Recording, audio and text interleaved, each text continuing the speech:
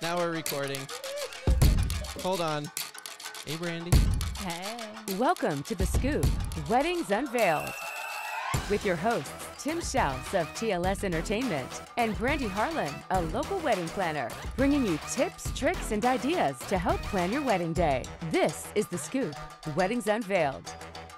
Welcome back to another episode of The Scoop, Weddings Unveiled. I am Tim Schaus, your premier wedding DJ, alongside Brandy Harlan, your non-retired wedding planner. And you actually get to see the video this time. I get to see it. You don't actually get to see. I don't ever get to see it this way, Yeah, but I need you to do this. There we go. Yeah. Now we can hear you. Then I like. It's fine. It's so It's much. fine. It's fine. It's fine. That's our theme today. It's fine. Everything's fine. Everything's fine. What's been going on? It's been a couple weeks since we've been on. Oh my gosh, yeah. And it's like we are out of wedding season. Yes. And it's very, very, very, very hot Yes. in Sarasota, in the Florida area. And like no rain. Well, it rained a little bit today. It was supposed to rain a lot this week. My grass looks like burnt toast at work. Send it into the news station. They're actually asking for people to send in their burnt toast grass. Oh, it's so bad. Like our horses are struggling to have things to eat. Oh boy. It's bad. It's so bad. Send us rain, y'all. Yeah, Somebody this rain. Do a rain dance. However, and actually this is something that we can actually talk about. Yeah. Today is, well, having a rain plan. Uh-huh. I actually have a wedding this Friday at the Don Cesar. Outside? Yep. Mm-hmm. Oh. Yep. Are they not from here? They are not. Oh, that always is the answer. They are not from here. Never from here when they have a wedding in the middle of June. No. And the ceremony will be outside. Oh, God. Near the it's not luckily it's not on the beach, but we're like right in the water. Jonathan Pajak and his beautiful wife Maria were at the Don Cesar this past weekend. Okay. And he told me it was the worst. It was so hot. They were beat. It was I mean, just so you know, people, just because you're near the water doesn't mean it's cooler. It's true. That is like water it does not this way. equal cooler. There we go. It equals hotter. There's no breeze, like, right? Like there's not enough breeze to counter. Like I was at Sun Outdoors yesterday with the boys. Okay. And just to walk from the covered area to our covered area, you had to run across the ground. It was hot. It was so hot. And I got burnt. But You got burnt? yep. Oh, I can see it. Black people burn. He's Oh, like, boy. oh yeah, you're lighter. Look at that.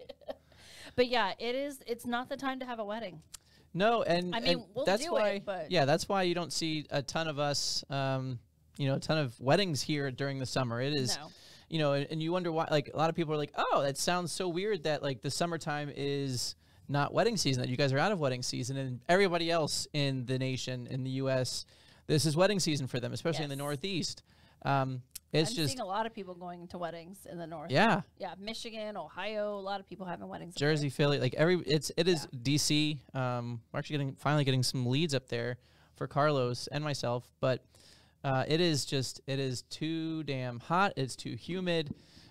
Your makeup for ladies, your makeup will literally melt off. there. Yep. I don't know this. 5 seconds but in the sun and you're done. yeah, you're done. Yeah, walking to like my car twice today, I'm like, I'm done. Like it's already melted. It's gone.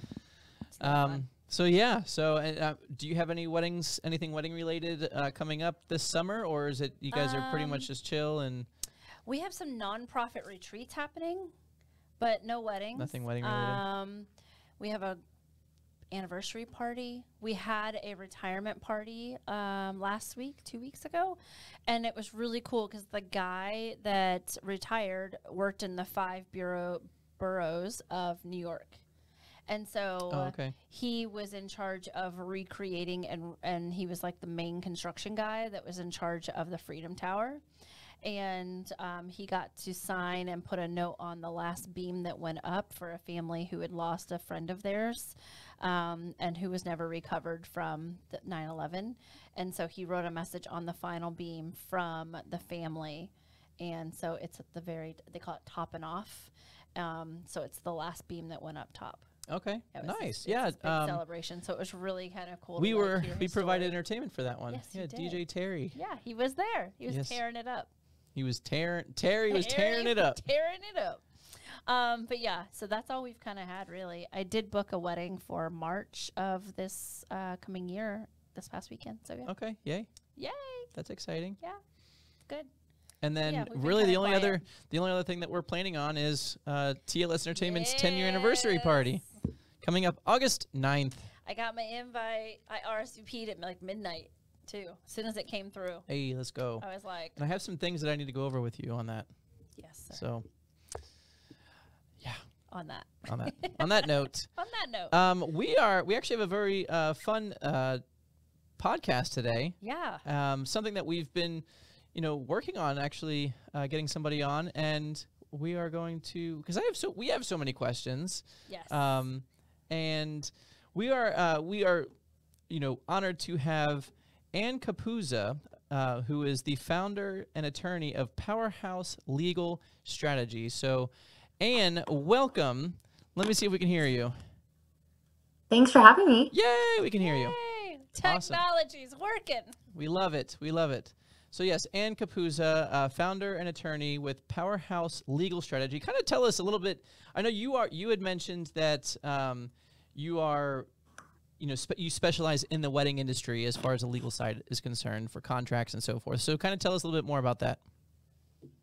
Yeah, so I started working with creatives and online entrepreneurs, and then I had like a few wedding industry clients, and I was reviewing their contracts, and I noticed that the contracts were kind of off, and so that got me interested in being like, oh, like what does this industry look like, and why are the contracts kind of off? Because like people are booking weddings that are like vendors are booking weddings that are like thousands of dollars, and there's a lot Oh no. of pressure, right? On like one or but weren't. So I saw an opportunity to fill the gap in helping wedding professionals understand what their contract should look like. Okay. Awesome. That's super helpful too. Yeah, and we have. I know we always have, at least on the entertainment side, the industry. I know we have a ton of, you should always have contracts. Yes. Because it not only helps keep your business safe, but also keeps the client safe. And lead us. What does that look like? Do you help out with that as well? For businesses, is that what you do as far as like creating those contracts? Yeah, primarily what I do is I review and update contracts for wedding professionals, and I have a template shop online called the Business Reserve where I have contract templates that wedding professionals can buy if they don't want a custom contract. So when it comes to the buzzword, I know this is always a topic, retainer versus deposit. Ooh, that's a good one. I always get asked, and I have since changed everything that I do to retainer. However, explaining it to someone else, such as, my leadership or other people, what's the difference and why should you use retainer versus deposit, and they're non-refundable? How does that work?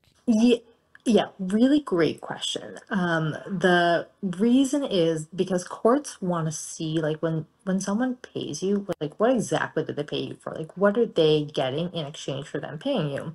And so it's hard because you're like, deposit, okay, yeah, but like, what do they pay? What are you doing to earn that deposit? Like, what exactly is that deposit for? But retainer implies that they're paying that retainer fee because you are retaining like them for a weekend or something. You're booking it off your calendar for retainer. And so that's why like that term specifically implies exactly what the payment is for. And so courts prefer things like that where it's clear exactly what are they paying you for, rather than the vendor designing a contract that is like gives them a non-refundable fee for no reason, that the client does not know enough or have an attorney on their side. It's like an unfair advantage that the client doesn't contest because they don't know any better. So retainer sounds a lot better, but I'll do you one better. Like, I think you should make it more explicit and call it like a reservation fee or a like a something like that to make it even more clear about exactly what is this fee for.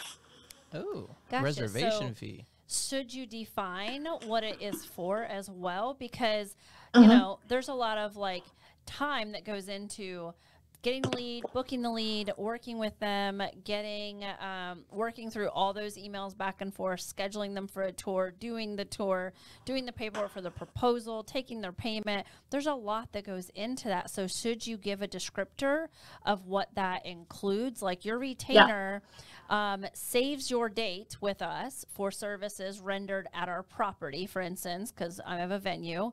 And it also covers all administrative costs. Like, should it be that detailed? Yeah, I have it in the contracts in my store. That's what I say.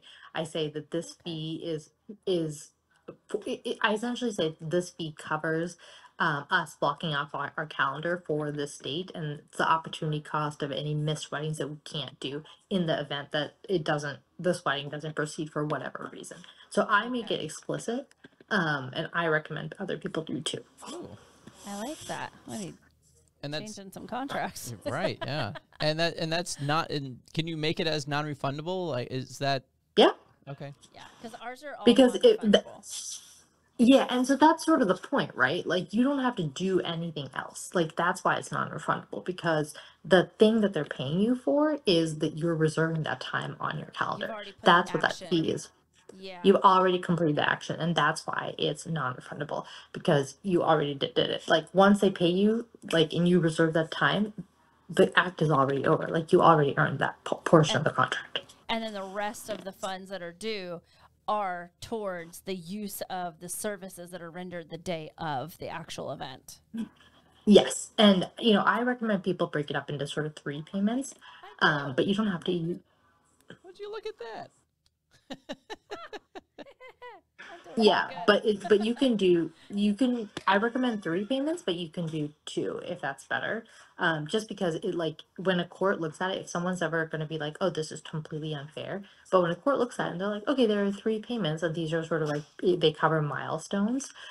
So that's why I would do that versus two payments, like um, one at the beginning and then one at the end. Not to mention that we live in sort of a subscription economy and people are used to frequent lower payments. And so the more you can make it align with what people expect, the less they're going to protest. Yeah, because we have a payment that's due, which is the deposit or the retainer, Or the and then reservation fee. reservation fee. I like that. I do like that, and then a second payment that's due like 60 days after that first initial payment. So again, do you descriptor underneath like what that payment's for? It's rendering. Any services that have been like what if they haven't communicated? What if you haven't exchanged any emails? Do you do a descriptor for that one, or that is defined as part of the reservation towards the day of cost, or continuing to hold You that know, date? the more you can tie a payment to specific milestones that you're completing for the client, the better. So Okay. if you were like, this is for us to do the first phase of prep or something like that, like any way you would define it, the better. Okay. And I'm all saying all this like in the event that you ever have to go to court and there's an issue about this or a client complains like that this is an unfair contract, these are all ways to like back it up. Nice. And a contract is like basically it's like wearing a seatbelt. I hope you never need it, but I hope that if you do, it's a strong one. Yeah. And that's why it's like it's easier if you justify, hey, this payment, second payment is for the prep work we've done to get to this point since you paid your reservation fee, and then the final payment is for like the final phase of prep. Have you ever had to go to court for anything like this, like wedding related? Yeah. No, I haven't gone to court for anything wedding related, but I have gone to court before. Okay. Well. Okay. We hope so. So, has anyone had to use your contract and have any kind of mediation or negotiation rather than it actually making it all the way to court? And then it was saved because of the defining factors you have in the contracts that you help professionals with? I haven't had any of those types of situations. I mean, ideally, none of that would even arise because my Yeah. contracts are designed to be clear and comprehensive so that like there aren't future disputes about things. So I should hope they haven't had to been used in that kind of Means you're situation, doing a but really you good never job. know. I mean, I don't know about that. Like, I think so much of life is luck. But I think a part of it is I have yet to see that kind of situation. Yeah.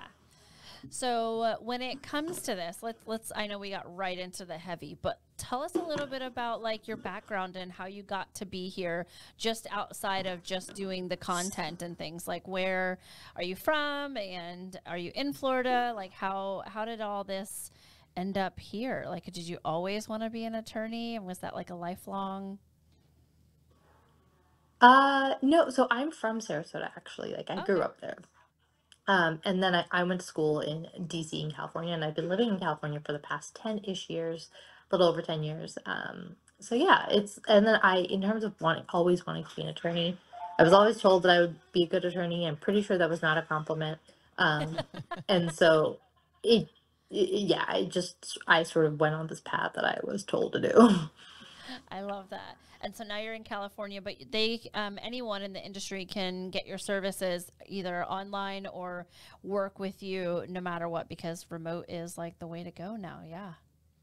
Yeah, it's mostly because there's usually lawyers only practice in the area where they are barred. But if your practice is related to if you can work with people in other states if your practice is related to if that practice is related to what you do in your state. So that's Okay. why people can work with me. That's awesome. Are there any like crazy stories of what people have had to put in contracts in any of the industry? Anything like, I don't know, don't ride the horses would probably be something I would have to put in my contract. We have horses on Um, property. so I just heard like a story about like a photographer whose equipment was damaged because I guess the DJ used lasers and those lasers damaged the photography equipment. So now that's like something I added to my photography So, contract all right, template but to be like, how would that work then? Because The like contract's not the with. contract's not with the DJ. Yeah. yeah. So it says in there that like if for some reason their equipment gets damaged by another vendor or because of the party, like the groom, like the someone in their wedding party, because imagine like someone could take a drink and pour it all over the camera, Sure. like that could equally happen, right? Oh. That the couple is liable for paying back the photographer for whatever damaged equipment. From Oh. the actual event. Yeah, So, because you're like, hey, I'm covered while I'm here. If anything happens while I'm at your event, you're responsible. Wow. And what's the minimum as far as like in the contracts? I know in ours, we have them take out a certificate of liability and it's $1 million policy. What parameters do you have set around that? Or can you speak to that a little bit? Is that something that you kind of dive into a little bit as far as the minimums that people should have depending on their industry? So who?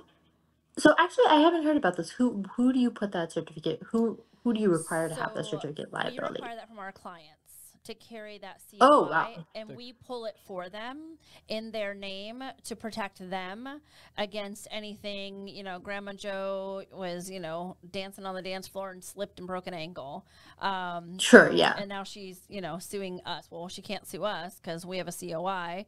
So it comes from the certificate of liability that the client had to pull to protect them and their guests, and really to protect them. And ours is $1 million policy for a basic, and then we have different occurrences like 20,000 and 10,000 per occurrence after that. hmm Yeah, I actually haven't heard of that, but that sounds like a really smart idea to have. Like, yeah, I haven't seen any contracts with that clause, but it makes a lot of sense. so venues. Do you have it Yeah. like do you have it as the venue?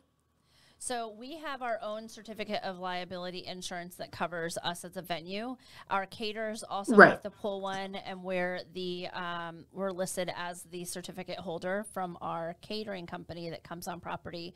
And then the client also pulls one where it's to benefit them, and we're the certificate How much holder does that on that as cost? well. Between $75 to $150. Oh, that's totally worth it. Yeah, and I've Yeah. been pulling them probably for a better part of 10 years. They Yeah. have to have a liability. Yeah. Venues. Highly recommend you if you're not Yes. doing that for your clients. Yeah, it makes Yeah, and I've found that I pull it because they'll take forever to pull it or they won't. Yeah. And that'll be the one time where I'm like, Yeah. where's your, we don't have a COI, and the event can't start without it. So I've literally had people signing up for their COI, more nonprofit or corporate people showing up and being like, oh yeah, I forgot that. Okay, so go ahead and take out your phone.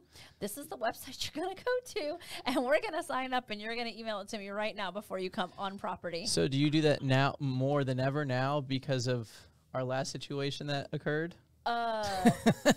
Yeah. But I decided that I'm pulling it now, and I also hire the security because security is there to protect the venue, Right. From the client's attendees, right? Because it's usually them that want to cause any issues. At the end of the night, they've drank too much, whatever. I need my security guy to step in, especially if I'm trying to implement kind of like, hey, you can't climb over the fence where the donkeys are. Right. If I'm trying to implement something, I need them to back me up. But they're also very good about making sure that they protect everybody involved, but I need them to work for me. So now I do the insurance and I do the security. And I include that in the contract, that's a separate invoice that comes across. That's a great idea. For context, I just heard about someone this weekend who booked her venue, and she did it by paying the venue. I think he via Venmoed them like $400, and that was it. There's no contract. There's nothing. It's just she just Venmoed them, and so yeah, good for you. 400 says it all. If a venue, if you can secure a venue for $400 With no contract, there's no contract, that you ain't getting says that back. so much. But it also says how much, like, what is this venue? What kind of venue? Where are you at? The services you're about to get are probably subpar. Just saying. I mean, it's a casual. It's gonna be obviously it's gonna be a casual wedding, but like, Yeah. Is the wedding? there's still actually gonna be people coming to their. Because there's no paper trail. There's zero. Oh, There's no gosh. contract. There's You no can't paper prove trail. it. Yeah. So if like nothing happens Oh and that venue gosh. stops contacting or stops any communication with you, the client, I mean, I guess the only paper trail you have is Venmo. To somebody's email. Yeah, and she said she has a few more emails with the vendor to verify, to be like, listen, we had like an agreement that's in writing. Yeah. Yeah, it's just like Protect I am, but the funny thing is, I'm also shocked at how many wedding couples, like when I tell people what I do, engaged couples look at me and they're like, huh, or like married couples look at me and they're like, yeah, we didn't really read our contract, we just signed them. Yep. And I was like, oh, okay. I feel like most people don't read them. So I've only had to have very strict contracts because people make me, right? Like the reason there are rules is because there's a name on every rule. That rule belongs to Joe. That rule belongs to Karen. I love it. Like, because I should name the rules after the person, because that's the reason why I have so many and it becomes very strict. So I got to the point where I also have them initial after every single section of a rule. Like you have to initial it.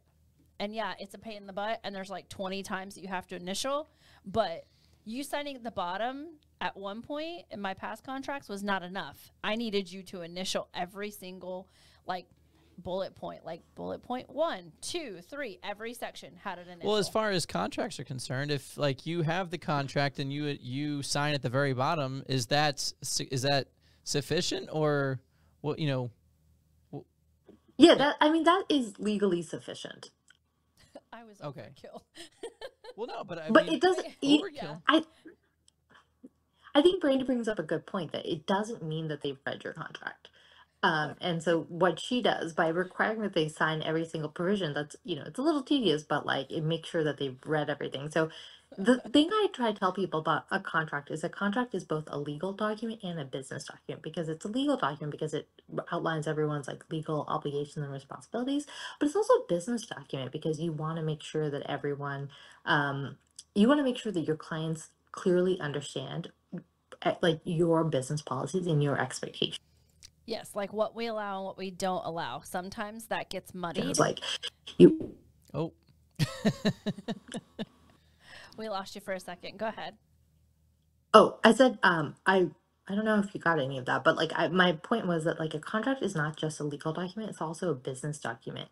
You want to be able to make sure your client understands all your business policies in order to prevent future conflict and dispute. So it's you have to think about it like that too. I find that people just think about it as a legal document and not enough as a business tool as well. Yeah.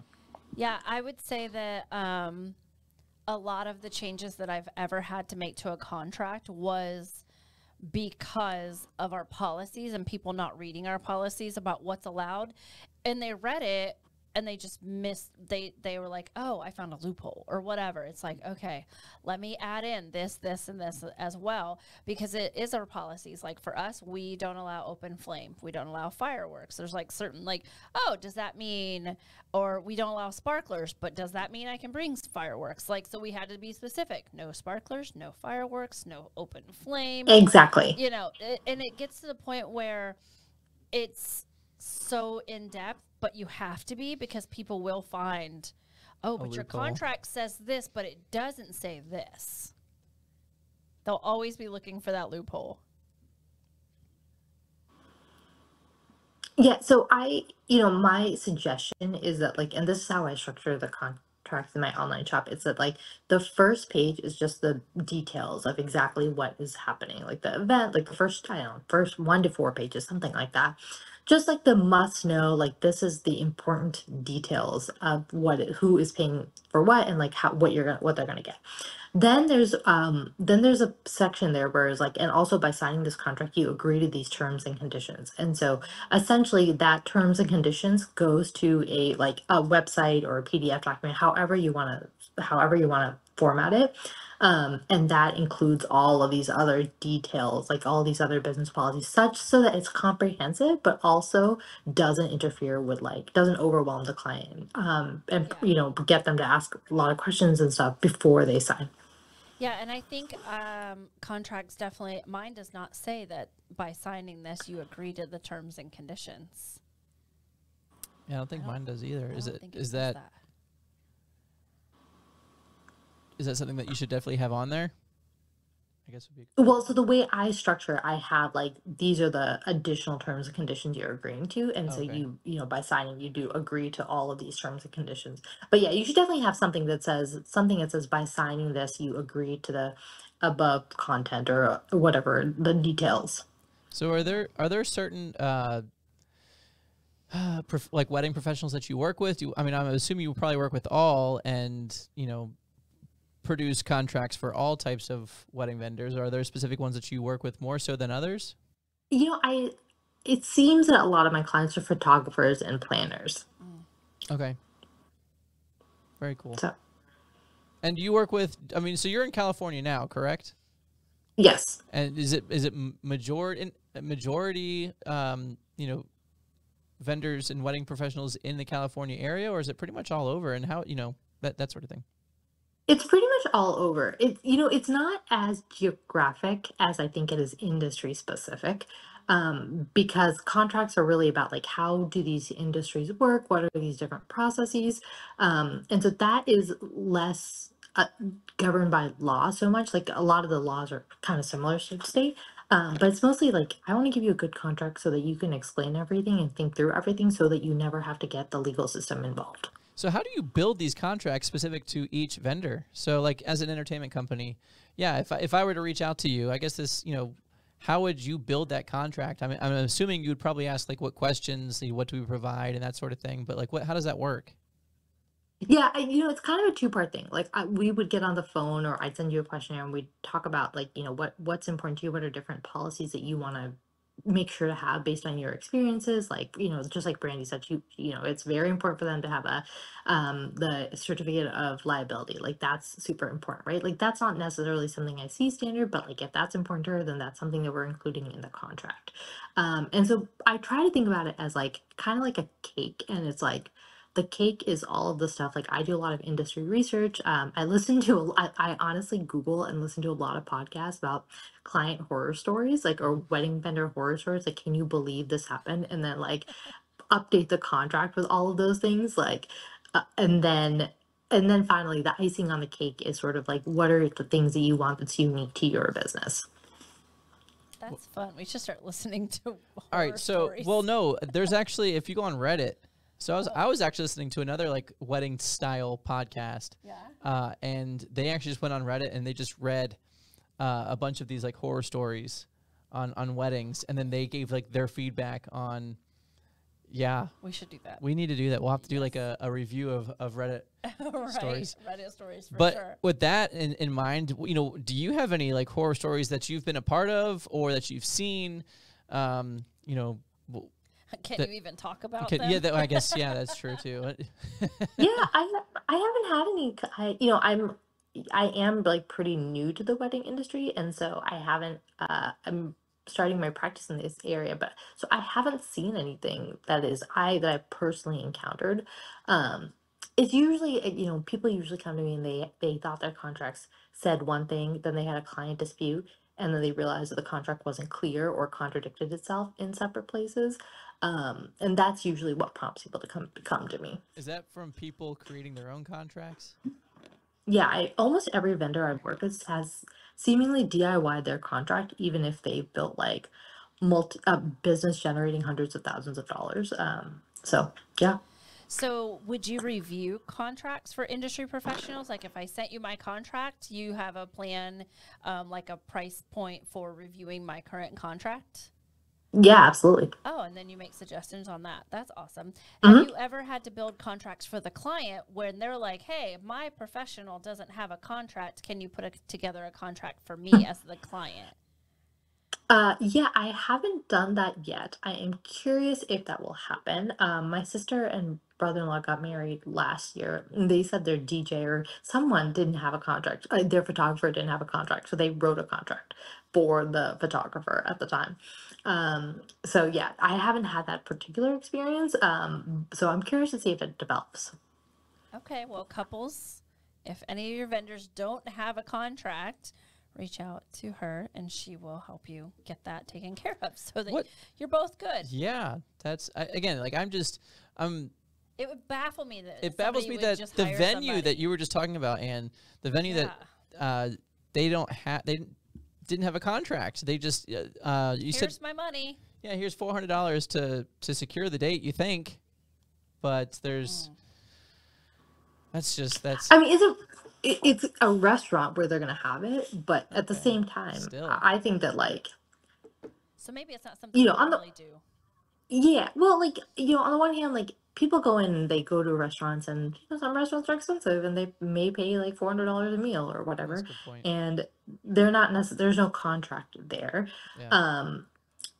You know, I think to me this indicates like all of it seems woefully underprepared. Just because I'm like, $400 seems like too cheap to host a group of people if you're gonna have like if you're gonna have any sort of service at all. Yeah, that's like maybe 5 people, 5 or 10 at the most. Yeah, exactly. And then then I'm like, and that's why there's no contract, because it's so they think it's like such a minimal fee. But then I'm kind of like, okay, it's all just confusing to me.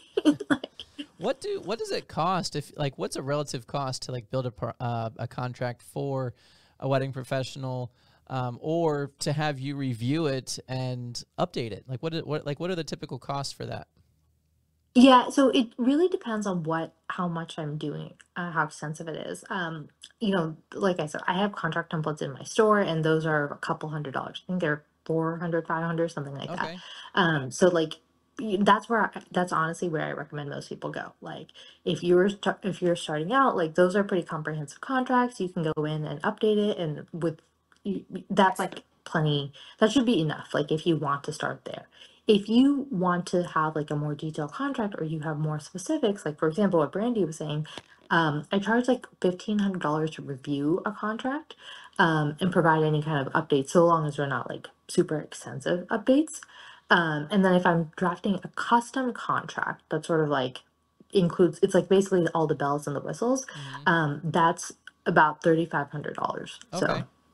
But it's well worth the investment. I was just gonna say. I mean, yeah, for me to not to get a booking to not happen, or for a client to be able to say, "Oh, well, your contract doesn't say this, and there's my $3,500 for a half-day rental gone." Yeah. definitely worth The it. other advantage of my contracts is I write them so that they're friendly because I want like this is the last piece, this is the last document your clients see before they pay you. So I'm like, it should be friendly, and I'm always Hi, astounded. friend. We're so happy to have you with us. Oh We're just my going to have you gosh. sign a few things. You should hear, I have a disclaimer on one of my contracts. So not it really just, it's a second page to my contract. And it literally talks about, let's see if I can pull up some of the details. It literally talks about, let's see if I can get it to load, page 3. So it's a disclaimer is meant to be lighthearted yet informative. We pride ourselves on making sure that everything's wonderful for your event. However, there are certain things we truly cannot control. Some of these are the weather, bugs, and they're like bullet points, and they list why. Bugs, we're in Florida. There may be spiders and mosquitoes and ants. Unwanted visitors. Rarely we have snakes, but there might be small animals and critters. And they love your trash.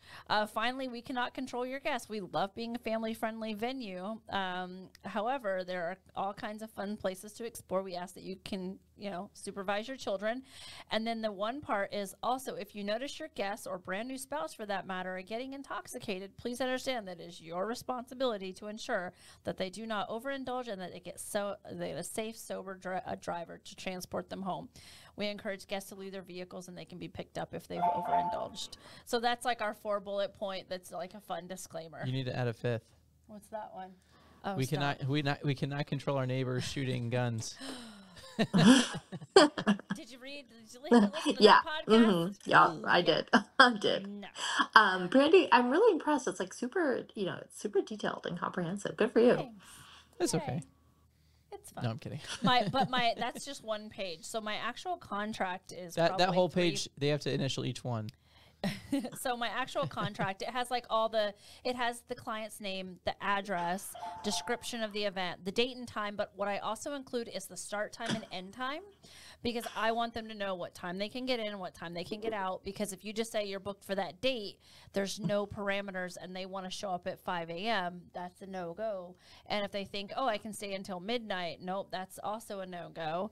So we have that, and then we have the cost breakdown and what they get. And then we talk about liability, insurance, caterers and vendors, waiver of claims, alcohol use, smoking, fire, flames, damage, cancellation, sound constraints, environmental concerns, compliance with laws, restrooms, security, parking, valet. COVID still on there. Do you still have COVID on yours? No. I still have COVID on mine. That we have no other agreements for the use of the space while they have it. Well, what do you mean by COVID? So mine says it's responsibility of guests to ensure all CDC guidelines and recommendations are followed for COVID-19, including social distancing. Yeah, I mean, you're a venue, though, so you're the, I don't have it's a little anything on different. mine. Mine would just be, if anything, I'm just summarizing. Like if the couple gets COVID. Well, no, I'm just saying if something were to happen, like a COVID. Force majeure. Yes. Yeah. If something were to happen to where the wedding is not able to happen, then we can reschedule. That's what we have too. We say in the event of a mandatory shutdown. Yes. The words that we have to use now, issued by government entities or destruction of the venue due to act of God. We'll work with the client to reschedule mutually agree upon date, and the retainer will remain non-refundable. But that's also why a lot of couples get cancellation insurance. There's a venue group that I follow. So couples, if this is something that you would feel better, is especially if you're putting out a large amount of money, if something happens, hey, I got pregnant, and now we're going to push the wedding off and none of your vendors are available, or you have to hire new vendors, cancellation insurance is very important because they're going to give you the money back of what you spent on your vendor so you can rebook other vendors without going to that vendor and asking for the money back. Interesting. Yeah, it's only like $3. Yeah, I haven't heard of cancellation insurance, but that's a great idea. Who provides the cancellation insurance? You can get it on the eventhelper.com. Say that again for the people in the back. theeventhelper.com. And that's where I also pull my insurance through. And that's cancellation insurance. And that's what couples for the couples should pull that. And yes. in the event that something crazy were to happen, or yeah, like, hey, mom broke her hip and now she can't be in the wedding, and I'm not getting married without my mom, then and everything needs to be pushed off. For instance, when Cheyenne got married, right, in Amsterdam. Cheyenne is a planner locally. She planned her wedding in Amsterdam, but it got canceled twice. Once because of COVID, and then the second one was because of the requirements that they were asking all the guests to have, which is like all the vaccines. And some of her guests weren't comfortable doing all of that, which is understandable. Like, you get to choose, right? So she had to push it out a second time. However, she lost most of her vendors. And so she had to rebook new vendors. Had she had cancellation policy, which I don't know if she did or not, she would have been able to submit the claim, get money to re-secure new vendors, and not be out any money. What if does the cancellation insurance? What if you just cancel the wedding altogether because like homeboy or homegirl were not faithful? I don't know about that part. I think there's certain parameters. I think it's mostly like illness, death. What about death car of the relationship? accidents. Death of relationship might not be one of them. I have to check on that one. But I have had weddings cancel because of unfaithfulness, like the day before. The day before. What? Yeah. So the day before? Mine was a week before. Mine was like at rehearsal. When they showed up for rehearsal to check into the on-site accommodations, they let us know there would be no wedding the next day and that the party would still go on, but it would be at the accommodation house that we had on property, because the groom also had another fiance and he chose to go ahead and continue that relationship. Whoa, hold on. All right, so out of all the crazy stories that we've talked about, this is now just coming up? No, I've talked about this before. You have not. And she had hair down to her butt. She went out that night, cut her hair, got a tattoo, and they threw a huge party on the actual day of the wedding with just all her friends and family. Hold on. You just said that he had 2 fiancés. Yes. And he chose how? Is this The Bachelor? I've never, like what? I never Like met the guy. he had 2 weddings booked. He was Yes. Like that sounds expensive. I That's know, just- but excuse my language. That's completely fucked up. It is, and he should probably die a horrible death. But anyway, well, chill on that. I mean, maybe not. Karma should definitely. Karma, do what you do.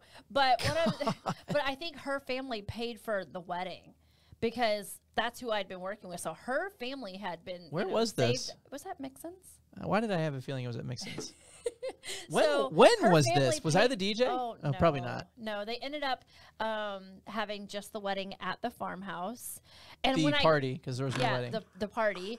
And it was just her family and friends. But I think her family paid for all of it, so he wasn't out any money.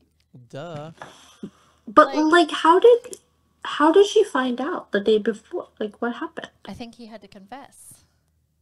Well, duh. He Because didn't it was the day show up. before the wedding, so he had to confess.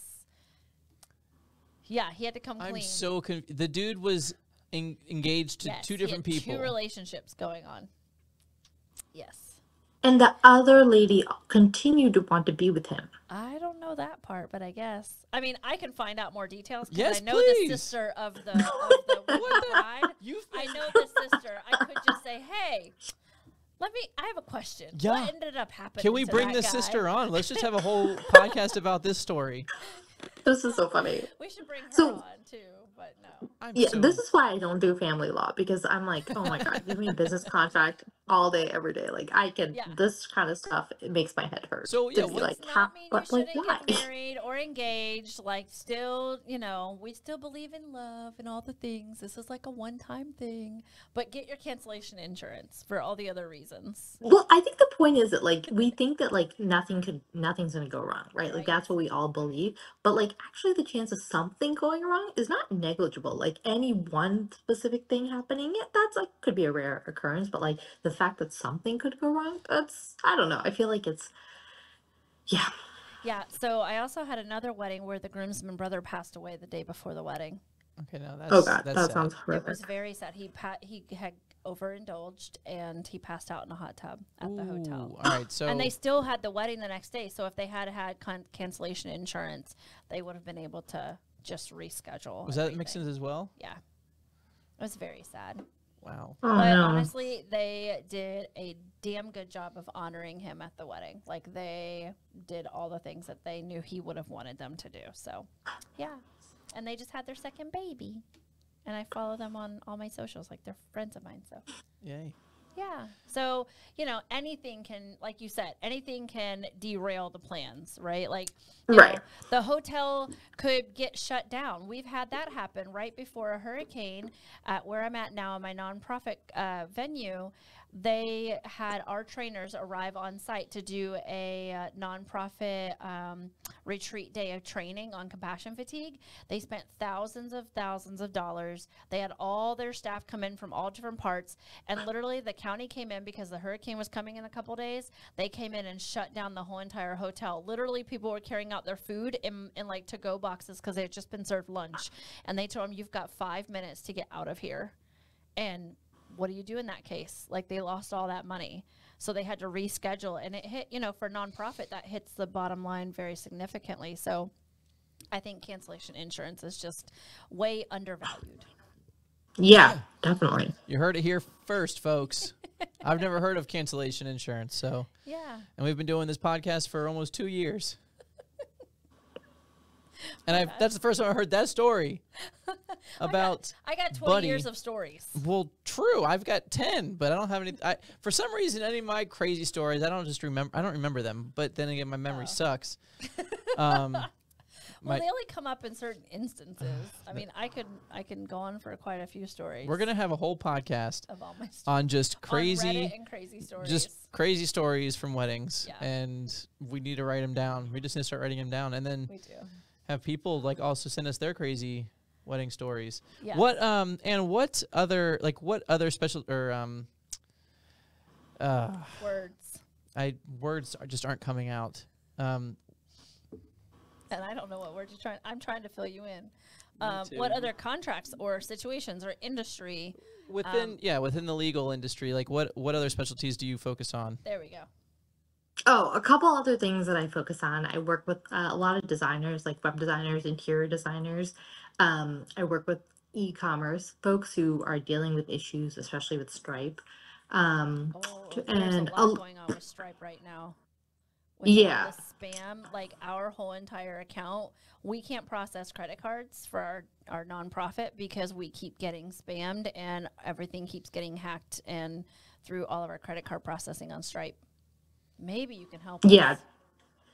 that's actually, I do a lot of that. So I'm sorry to hear that though, but it is, it's becoming more and more common. So those are the other industries that I sort of focus on. Okay, awesome. So not family law, not personal injury, none of that. Just majority is like contracts. That's. It's business law. So I focus a Business lot law. on business Okay. law. So part of it is contracts. The other part of it is like copyright, trademarks, those kind of things. Like cool. trademarking your business name. So And We know that's somebody. important. We know somebody who just went through that whole process. Really? Yeah. Who? Fly. Oh yeah, trademarking and everything because they franchised. Yeah. So they needed to trademark and do all of that stuff. So, would you say that all industries professionals should be trademarked? Like everything should be on the up and up and all that good stuff? Because I had an instance at my venue a couple venues ago where literally the design of our packets of inclusive packages and everything that we did, another venue copied.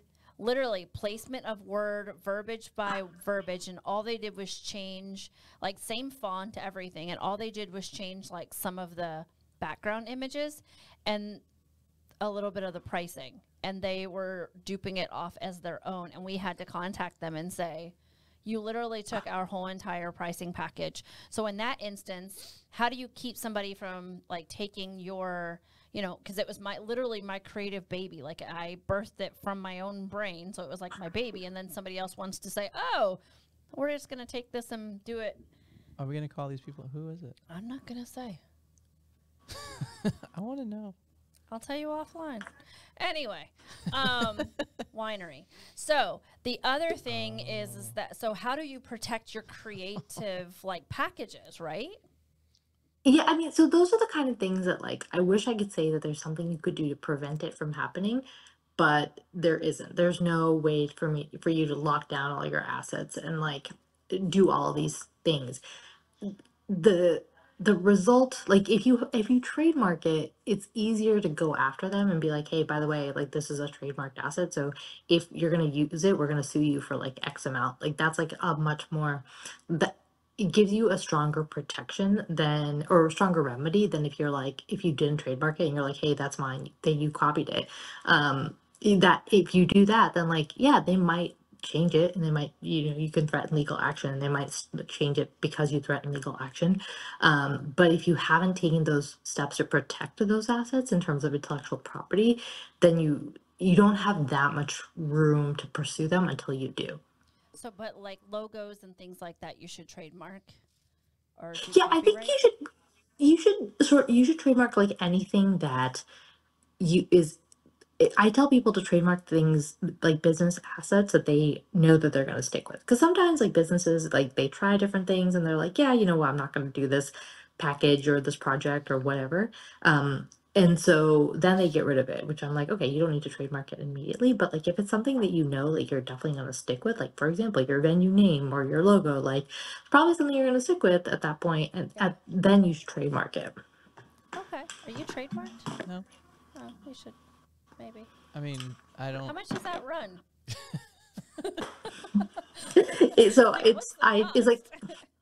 yeah, it's usually 1,500 for me to Oh, trademark a brand asset. But and it takes about a year to hear back from the USPTO and things like that. Holy The cow! thing about wow. that trademark though is that like if you don't do it, and like I say this from experience, this actually happened to me. If you don't trademark something and then someone else comes up with, like someone else uses the same name or whatever, they can force you to change your name. Or they can basically If say they're like trademarked or if they're not trademarked. if they're trademarked and you're not Yeah. trademarked. Oh. So I could Yeah. literally steal like, I don't know, Skittles if it wasn't trademarked and then make them change their name. Yeah, that's what Yeah. happened. Well, so That happened, Twitter. like for like a, I feel like it was like a soda company or something. Like, Oh, what? Yeah, it's also happening for X. X like renamed themselves, and then their Twitter renamed themselves X, and then a lot of like companies were like, actually, we've already trademarked that, and so you have to pay us. Oh, dang, we should figure out Yeah. what we can buy to trademark to get paid. Like if somebody else didn't trademark it, we yeah. should trademark Look it. for and the make some national money. companies that aren't trademarked, but most of them probably are. But there was a soda company. I I'm mean, pretty X sure. didn't. Well, that dude's worth billions and billions of dollars. He's like, Yeah, okay, I'm. here's Yeah, $1 million. Whatever, shut up. yeah, exactly. Fine, I'm I'll pretty take sure a that's what mill. he thought. Right, but I think for me, like for TLS Entertainment, I don't think anybody's gonna come out here and be like, oh no, I'm TLS Entertainment. Well, I like the hashtag that you use, say yes to TLS, and it really fits my venue too at the same time. Say yes to TRS. I know. So here's That's so Tim, dumb. Tim, the issue would be if somebody has something, they have a similar brand in entertainment or events, and they're like, actually, you can't use that beyond Florida. Like, I don't know if you do anything out of state, but like, they're like, actually, this we trademark this nationally, and it's confusing to our brand.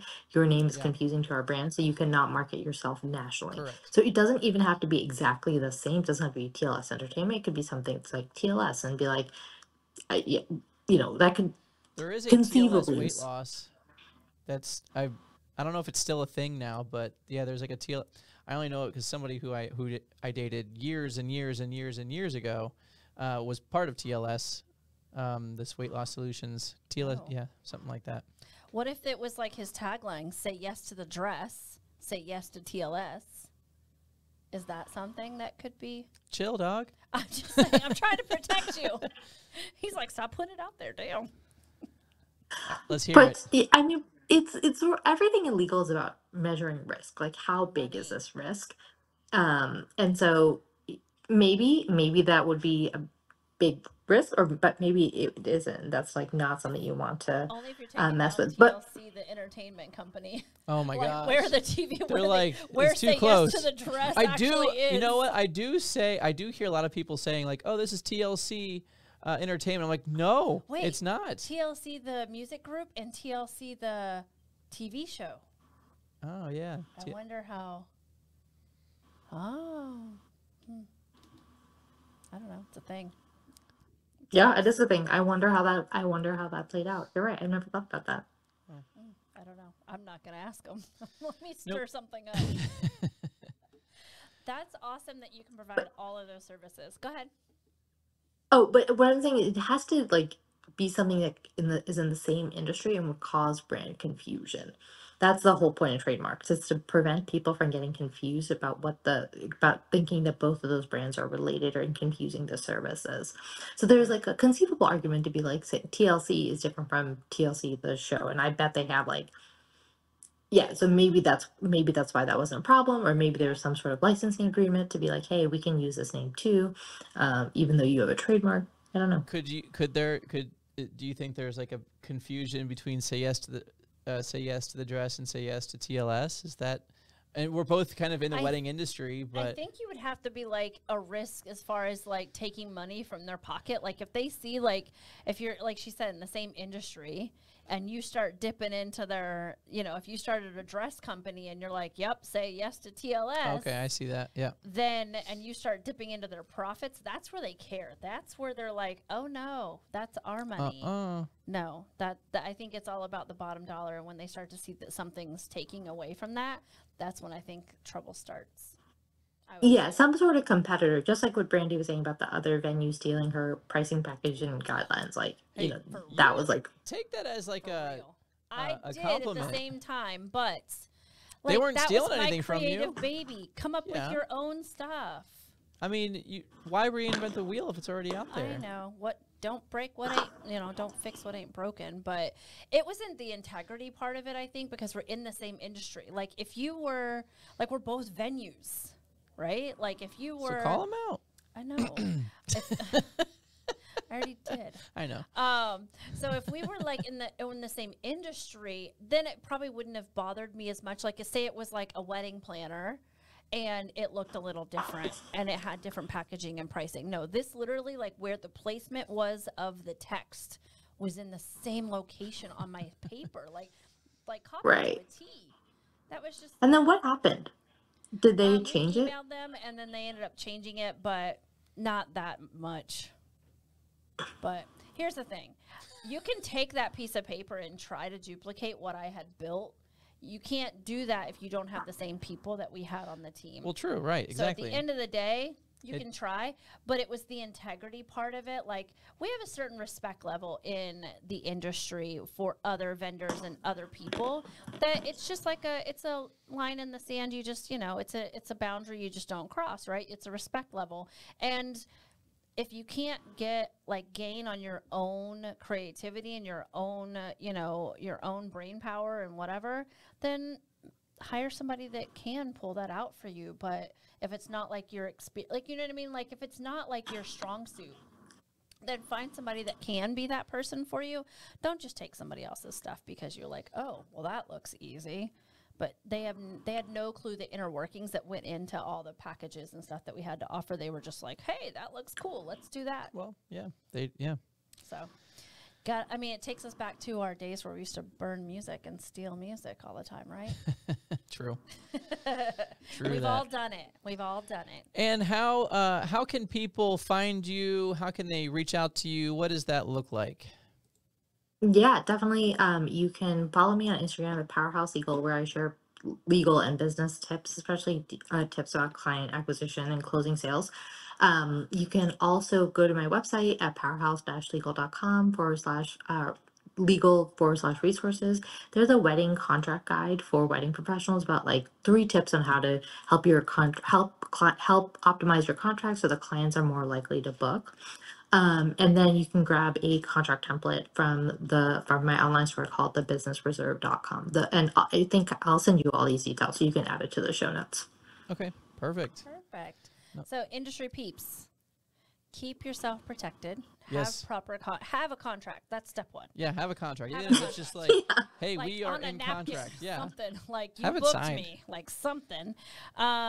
Because it's all is fair, right? When you we got autographs this weekend at the Marauders baseball game, and I have Clemente's son's autographs, but it's not worth anything unless maybe there's a T, you know what I mean? Like it just has to have value. So everything has to have a signature. It doesn't have the value. So have a contract. 2, brush up your contracts yearly. Well, you would say yearly or every, like, is that about how often you should read through them to make sure they make sense, or more often? Yeah, at least yearly. Ideally, I think twice a year. But like essentially, like every time you have like a terrible client experience, like something that a client asks you about because it's not clear, or a client's like giving you a lot of hassle about something, like whenever there's, or like you're like, huh, I need to add that to my contract because I don't want that to ever happen again. Yeah. Like Brandy said, like every rule has a name next to it. There's a reason. Like Yeah. that's what you should be doing. Update your contract every time you have an experience that you're like, yeah, don't want to repeat that. Yeah. And then I also have contracts with my vendors. So when I do a vendor list, Wow, I you're really have a- prepared. I have a vendor agreement that has been, gone through, that's legally binding, that I have with my vendors to ensure that what they're providing my clients that I'm referring them to is on the up and up and what should be happening, and that it's to the standard of what we expect as a venue. So, so have a contract. I've never gotten a contract from you. Yes, you have, for the pink list. You At signed Mixon's, one. but not at Retreat. Well, that's because the list ain't ready yet. Like the contract is still being QC'd. Okay. I should send it to Anna, because I probably would have had it back by now. But, so have a contract, make sure it's clear and concise, revisit it at least 2 times a year. Every rule has a name, so put it in there. And make sure you get those signatures. That's and right. describe what it is Yeah. you're getting, and name it a retainer or a reservation fee instead. Yeah, the other thing is like call it an agreement. Don't call it a contract. An agreement is Mine is says a like friendlier term. So when says when you're doing this, call it an agreement. Yeah, no, that's exactly what you should. Wow, Brandy, you're really on top of it. Mine says Should contract. be an attorney. I was always told that too, and I don't think it was a compliment either. What is yours? Although my middle son wants to be an attorney now. He likes to argue, and I don't know where he got it from. I wonder. I disagree But with yeah, you. it's like these are I Exactly. disagree with you. Exactly. Oh boy. the thing is I see a lot of DIY contracts in this industry. It's a lot to do on your own. I almost always see DIY contracts missing some critical provisions. I do not recommend DIYing, even if it seems simple enough. Like grab a contract template if nothing else, grab a contract template from me or someone else. Like DIYing is rough because you don't know what you're missing. How long are your DIY your contracts, the templates? So the contract itself is like 1 to 4 pages, and then the rest of it is sort of the terms and conditions, which are more comprehensive. Yeah. Okay. Cool. I think when I So first that's started, that's several pages. Yeah. I think when I first started wedding planning, it was like 2 pages. Yeah. 20 years ago. But I had one. I copied it from something online, and I would fill it in. It was a Word doc, and I would fill it in, and they would have to, I'd print it out, and then they'd sign it, and then I'd make a copy, and then I'd give them a copy. Like it was all this, it's 20 years ago. Wow, you're from Digital. the dinosaur Yeah. ages. I am. Paper, that's the thing.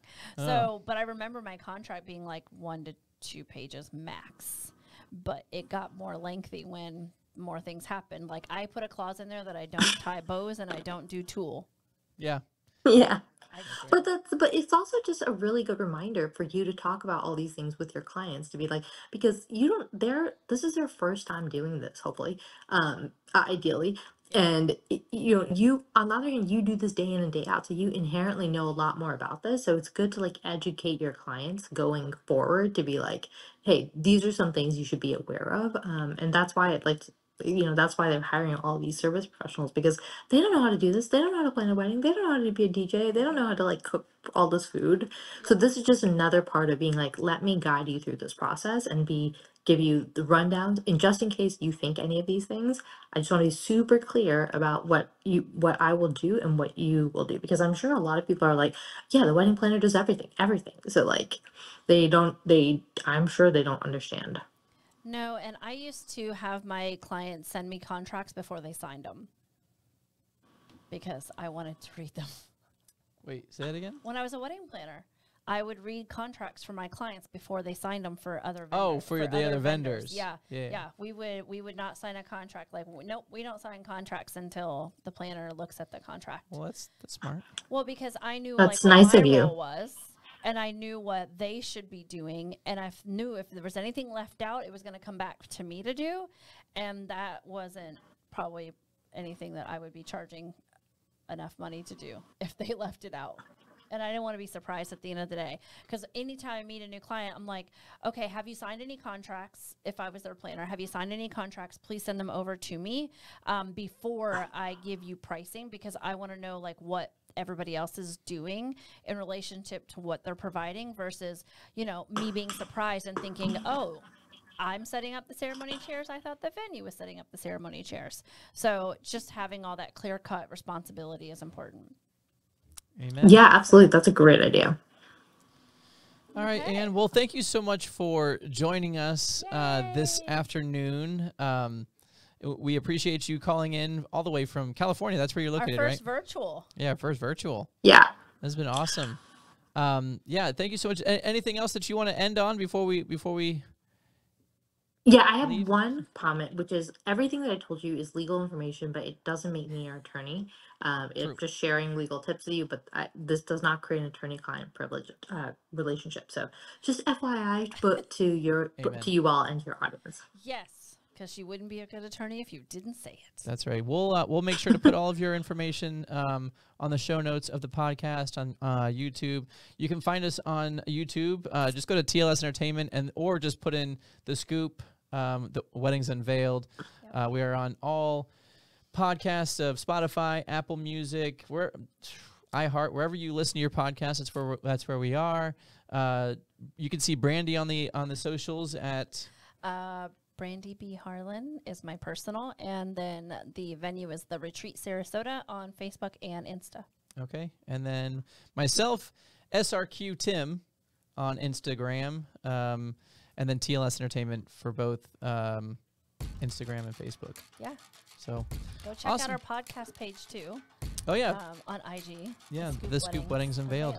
We We'll post have some hilarious things to check out. snippets of things. Pretty funny. Awesome. Well, again, Anne, thank you so much for joining us today. That's going to do it for us.